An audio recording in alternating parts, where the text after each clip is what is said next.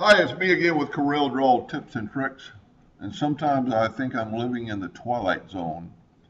This week I've had 3 different people email me or leave me a message on my YouTube channel about flames. One of them was about wrapping flames around the flashlight, and I steered him to another video. And then just today, just this afternoon, I had 2 different people ask about flames in a font.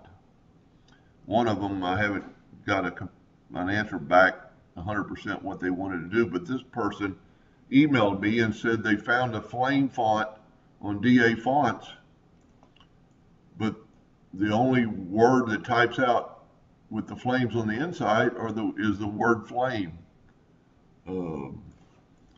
Let's just type out something and I'll just show you A, B, C, and then we'll do capital A, B, C, and we'll turn it to the flame font that I just downloaded from, and this is what you get. And if you can see, the A is there for their flame, but all the rest of them are just flames in all different shapes and sizes and directions. And they were kind of disappointed. They wanted the word hot, and they couldn't type it out. So this is very easily done with any text. So just go up and left click, no fill, right click, outline. And this is very important to do. Go up to object and convert that to a curve. Take this, which is a text, go up to object and convert it to a curve.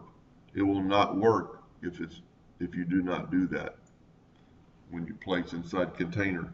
So we need to make it a little bit bigger, so I'm going to go Control D, and I'm going to hold down the control button, and I'm going to angle it over, and now you've got a little bit wider, thicker font, or thicker flames. I'm going to Control G and group that together. There are several ways you could do this. I don't like the substantial amount of black below, so this is very easily done with the, I'm using a new laptop and a new computer and a new, and I don't have all my keys aren't in the same spot.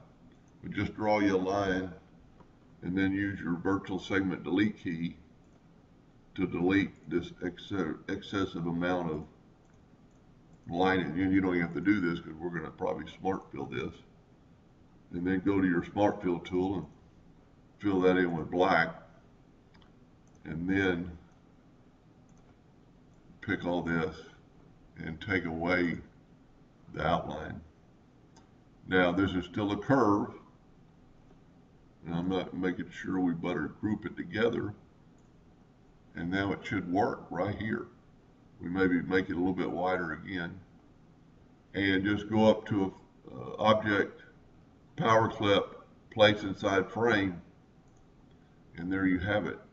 Now I would always I always draw everything in hairline, so you want to take your outline, double click on it and make it a little bit wider black outline, and there you go. And this is Impact. I don't know what font they're going to use. You might want something with a little bit different, and you could use any font. I like to use Impact sometimes to show off stuff because it really does. It's got a good thick font, but she was really disappointed that the only word she could use in her font was flame, which is kind of ironic, but I guess they did that on purpose. But anyway, I hope that helps her a little bit, and thank you for watching.